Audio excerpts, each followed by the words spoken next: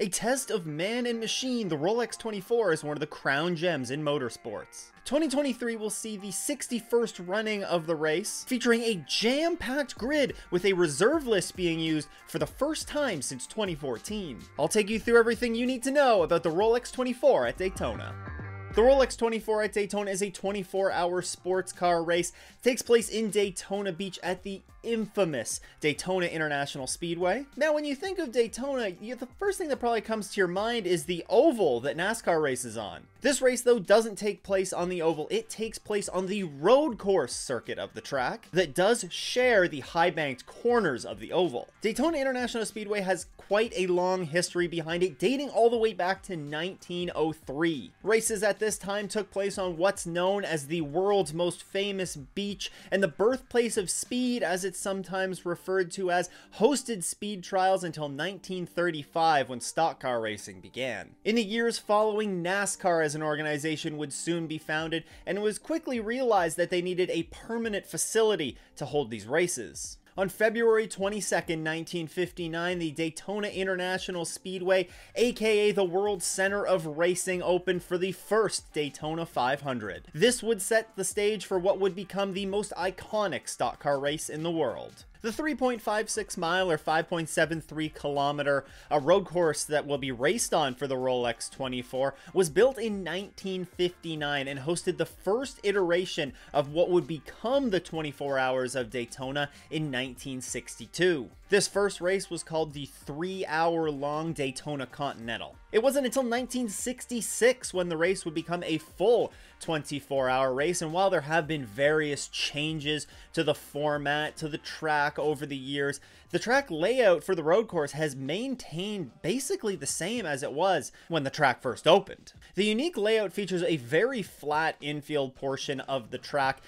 Combine that with the high banked corners of the super speedway and sew it all together with some tricky corners and a high speed chicane, and you have what is the Daytona road course. This year we're going to see 60 cars take to the track, which is just one fewer than we had on track last year, and they will be spread across 5 classes with 9 cars entered in the GTP category, 10 in the LMP2 category, 9 in LMP3, 8 in GTD Pro, and a very large 24-car grid in GTD. In 2022, there were 761 laps turned by the victorious Meyershank Racing Acura of Ollie Jarvis, Tom Blomqvist, Helio Castroneves, and Simon Pagenaud. They covered a little over 4,300 kilometers, or about 2,700 miles over the course of that 24-hour race. And in the other classes, in LMP2 was the number 81 Dragon Speed entry, the number 74 Riley Motorsports machine in LMP3.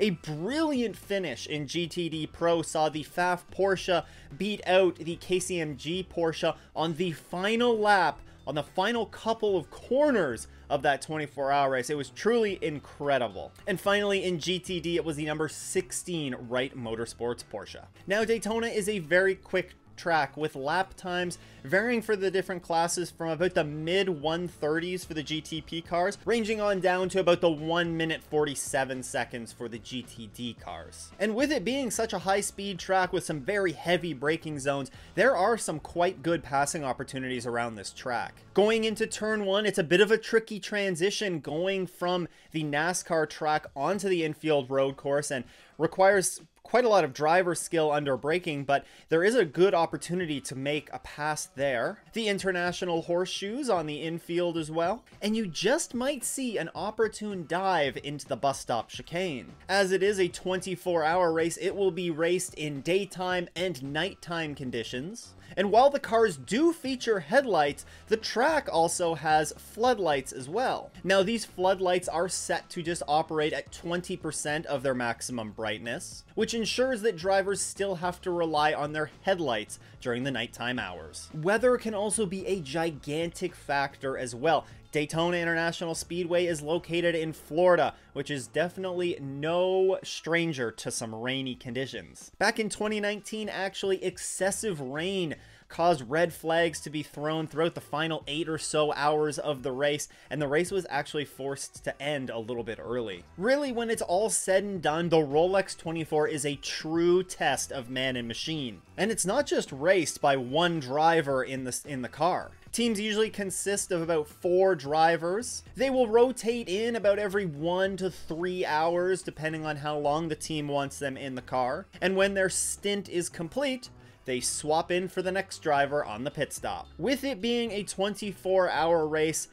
oftentimes there are mechanical issues, or a car might have a bit of a small crash, or a large crash actually for that matter. Even if a car does run into some problems, it's still a 24-hour race, and there's plenty of time for you to rebound from your problems. In fact, one of the great comebacks that comes to my mind anyway was at the end of the 2021 season. It was just a 10-hour race at Motul Petit Le Mans, but one of the Mazda DPIs had problems early on in the race that set them back. They were 3 laps down, I think in the first hour or two, and they battled their way back over the entire course of the race, and they wound up winning the 10-hour race. You can only imagine, in a race that's 24 hours long, you have more time to rebound and come back, and even if the team or the driver that you're rooting for has problems early on, there's still a very good chance that they could come back and get a good result. 2023 will also see the first race for the new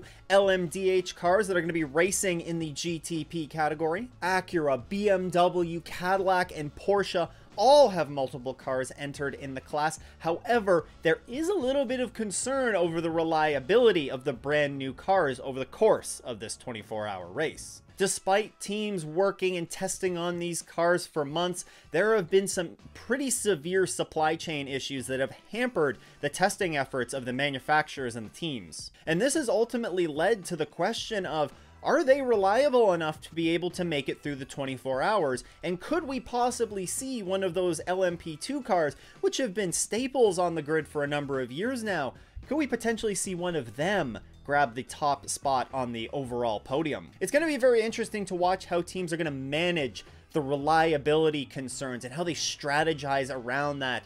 And all of this, of course, remains to be seen. We're not going to know until they actually hit the track for this race. But one thing that we do know is that there is a tremendous amount of excitement surrounding this year's race. In fact, there are a lot of things that you should know about the 2023 Imsa season, and you can find out all about those right here. Once again, a big shout out to all of our early Patreon supporters. If you too want to support the show, you can head over to patreon.com/offintheesses. Once again, though, thanks for tuning in. I hope everyone has a great race weekend. It doesn't go off in the S's.